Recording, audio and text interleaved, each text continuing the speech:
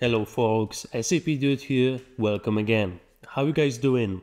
I'm standing over here in the middle of nowhere shooting this video about another S4HANA topic.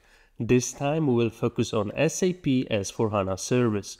If you have seen my previous video about SAP CS versus SAP S4HANA Service, it rings a bell for you, for sure. If not, consider checking it out. As always in my videos, we will start with the business case first.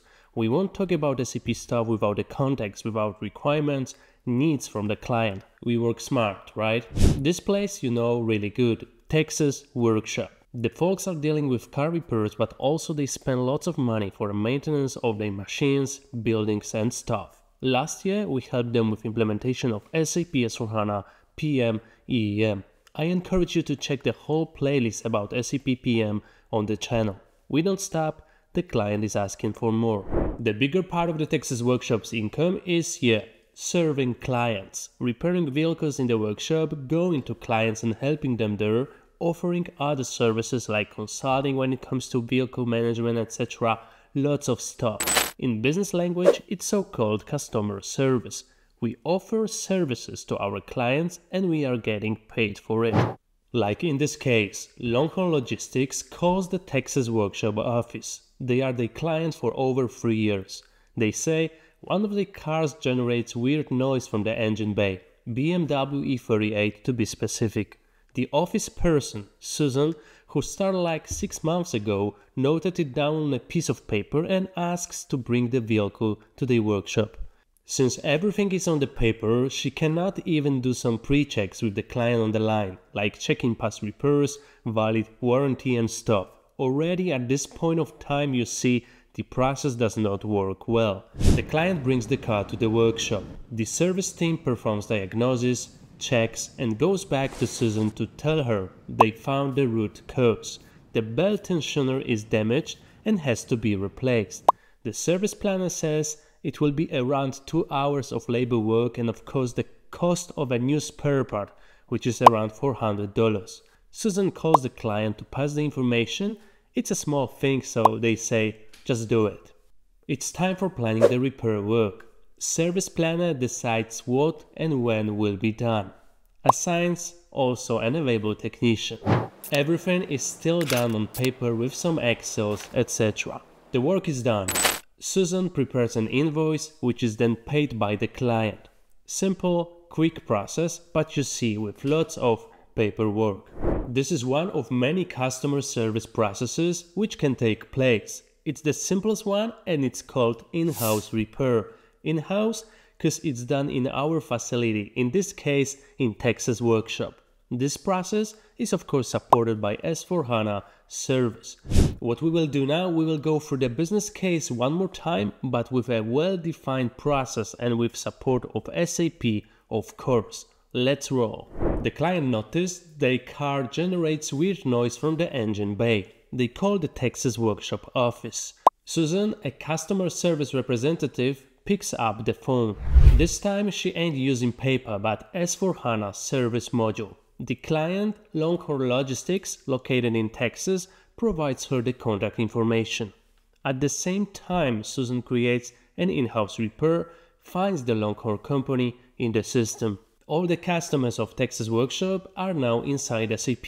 They are so-called business partners. She selects the relevant vehicle of the client. You remember my other videos about asset management / plant maintenance? This is so-called equipment. This time it's also linked with a product or in old terminology, material number. Susan sees there is more than one equipment in Texas Workshop SAP system which belongs to Longhorn Logistics. She selects of course the BMW E38. At this point of time she can also do some pre-checks, for example if the client has a valid warranty for this asset, if there are some ongoing service contracts or go deeper into assets details and so on. Susan asks the client to bring the car to the workshop and saves the in-house repair. The potentially broken E38 is now in the repair area of the Texas Workshop, but it does not mean the car will be repaired straight away. The service team has to perform some pre-checks, some diagnosis, and the same is reflected in SAP. Susan moves the in-house repair to diagnosis phase. At this point of time, a service planner is able to see a new repair which requires planning. He decides the diagnosis can be done at the same time when the vehicle will be in the Texas workshop. He selects the date and also plans the work. In S/4HANA Service, we don't work with operations. We use product/material numbers for it. Like you see here, product called labor work is assigned, 1 hour of diagnosis gets planned. The order is released and transferred to the technician. The service technician receives the order, displays it on his mobile device. The broken BMW E38 is there. He can start the work. After 30 minutes, he found the root cause, the damaged belt tensioner. This time, he does not call anyone, he grabs his mobile phone, confirms how much time he spent for the work, and adds a note what is the root cause and what should be done.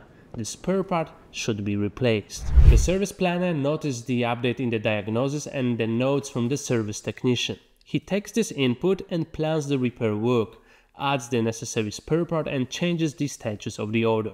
This time is the repair, not diagnosis anymore. This stage is also easily visible for Susan.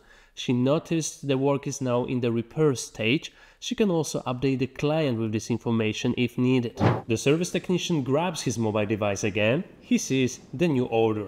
It's time to repair the E38, so let's do it with him. He puts the phone away and does the job. The broken belt tensioner gets dismantled, the new one gets placed. We see it's a small job, but of course requires attention to every detail. It's time to check the sound of the engine. The noise is gone. Technician grabs his phone, confirms the work, the spent time, used spare part, and marks the work as completed.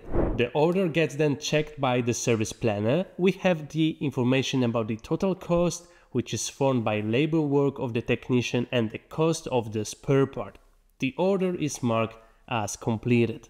The work is done. It's also visible in the details for everyone in SAP. It's ready to be built and the invoice for the customer can be generated. And voila! In just a couple of minutes you saw what in-house repair is and how it works with S/4HANA Service. Of course I showed you a really simple example. However, it's more than enough to understand the process, the framework. It can be then enriched by additional steps like return orders, quotations, procurement of external services, contracts, billing details, whether it's time and material or fixed price, and much more.